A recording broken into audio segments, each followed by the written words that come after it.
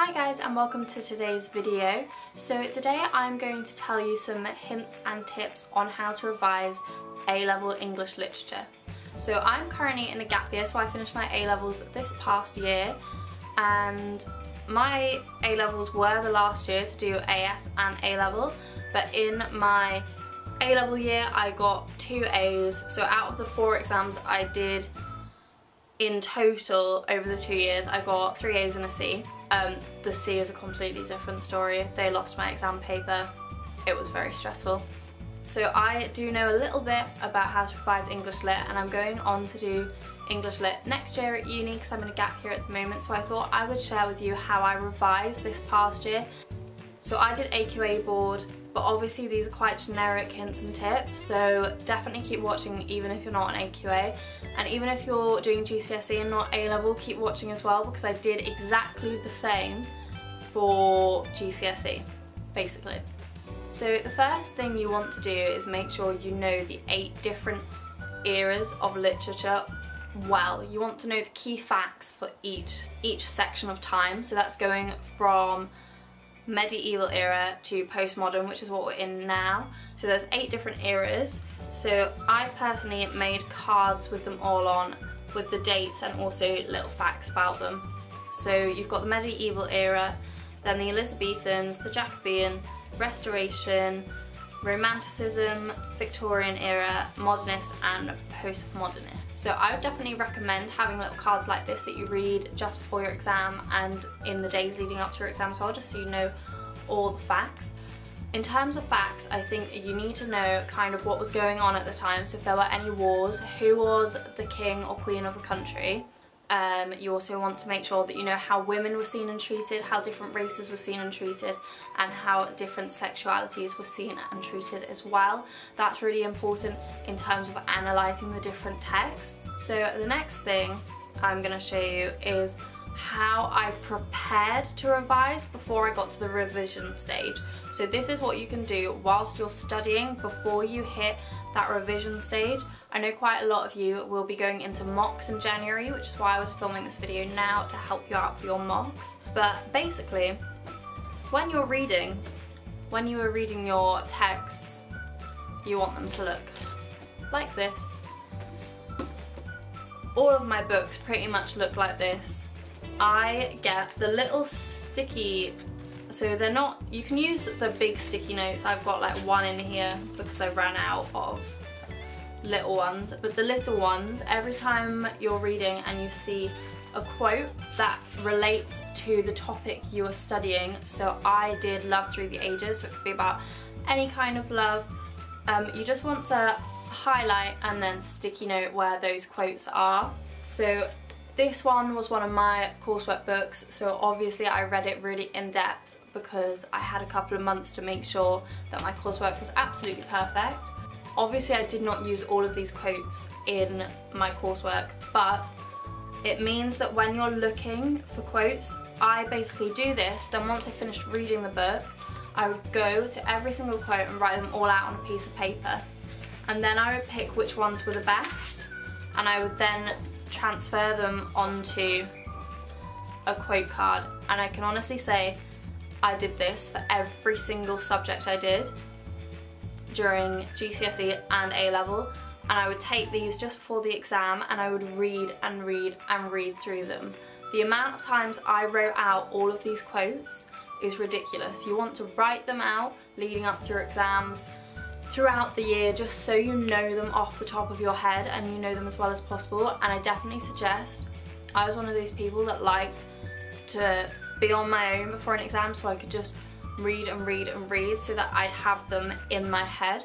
So obviously you need to have quite a few texts, especially if you're doing A-level. You're meant to read around your subject as well as obviously doing the text you do in class.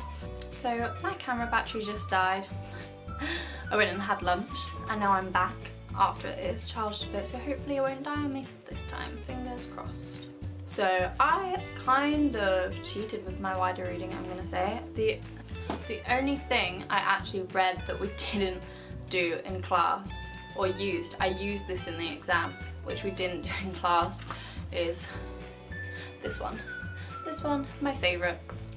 We did it in GCSE, which is why it looks like this, but honestly you can't go wrong with Romeo and Juliet, especially in Love Through the Ages. Absolutely perfect. And in my exam, so we were all stood before our A-level exam and we were like, okay, what do we want, what do we want? So you get like, there's 2 exams, 2-hour exams within 2 hours. So there was like, we had 2 poems and then a novel and a play. So before we were like, what do we want, what do we want? We were like modern, postmodern for everything, and then a Shakespeare, and we wanted 2 poems together and then a novel and a play, and that's what we got, so it was amazing. So we got The Tempest, and it was the scene where they're kind of like trying to persuade the father that they want to get married, and the father's a bit dubious, but then he's like, yes. So Romeo and Juliet was obviously the perfect one for that, because it is also about love going beyond like family, which was good. And I think I used the quote, which is, deny thy father and refuse thy name, or if thou will not be but sworn my love, and I will no longer be a Capulet. That's quite a good quote for if you're doing the AQA one and it's on love. So obviously you don't want to use too much Shakespeare though, because it is quite common, especially Romeo and Juliet. I did use other stuff as well, but I can't remember exactly what I used. So for our coursework, all of us had to do Othello as the main one, and then we got to pick a question which had 2 books by it as well. So I did Tess of the D'Urbervilles and The Woman Who Walked Into Doors as well, as I already said. So obviously you want to make sure that you're reading kind of a range of different eras. Like I said, to know the eras, you want to make sure that you've read a bit from each era. So the only era that wouldn't come up in our exam was Chaucer, but we had to study it. I kind of counted the stuff we did in class as wider reading, and as long as you read it in enough depth and take enough quotes out of it and take enough from it, I'd say you're fine. That your English teacher will probably not agree with me, but I got an A just from doing that. If you want to get an A star, I would probably say you need to do a little bit more wider reading. So we did Atonement in class. This one is amazing. It's wartime England. Oh yeah, the other one I did for wider reading, I used Birdsong as well, which we hadn't done in our first year, but some people do on the course. So that one's a really good one as well, because that's obviously wartime, France and love. So this one, instead of highlighting it and tagging it as I went along, I kind of wrote down, there's odd bits where I've just really done it in depth. So I didn't have too many quotes from this one, but I picked the ones that were best for my course. Honestly, that's the thing that I'm saying, is make sure whatever you're reading, make sure the quotes you're picking are like the ones that are perfect for your course. So obviously with me, I was doing Love Through the Ages, so it could be basically anything. It could be, you know, romantic love, sibling love, forbidden love, family love, and then also there's love for other things as well. It didn't have to be between people, so there was a lot of scope, and I know not every course is going to have that kind of scope. As long as you're reading with the purpose of analysing and picking out the best quotes you possibly can to use to support points, then that's honestly all you need to do. You also need to make sure that you're getting enough of the 3 different categories, so poetry, prose and drama. So for drama, we did The Rise and Fall of Little Voice, postmodern, Streetcar Named Desire as modern, and then obviously theirs was Othello, because we did that one for our coursework, and then obviously I did Romeo and Juliet as my wider reading. Obviously you could use any of Shakespeare's plays. Personally, Romeo and Juliet is my favourite. It's the one that kind of made me fall in love with Shakespeare, so that was the one I went for because I know it like the back of my hand. And honestly, to do well in the exams, I think you need to know the books and the plays like the back of your hand. Poetry, on the other hand, you just kind of need to know a little bit, I'd say. So we did quite a lot of Keats. Our teachers gave us a lot of poems. We did a lot of poetry in class, and that's where I got all my poetry quotes from. You don't need to remember like 10 poems. word for word, you just need to pick out the best bits from the poems again. So I have like enough on, it's just over one side of poems, and these are quite small cards. I think they're like A5. I get them in a local, like, it's like a post office and newsagents, and they do stationery as well, so I got them in there. And obviously with poetry you also want to make sure that you've got ones from different centuries and the different eras. So I've started with the 16th century and Ben Jonson, and then I've ended with Caroline Duffy from postmodern. So yeah, with the poetry, just explore a range of poetry from different eras, whether, I don't know, just explore poetry quite a lot. Also, when you're doing poetry, you want to make sure, like with the books and plays, that you know about the author, about the poet, because that's also really important when you're analysing.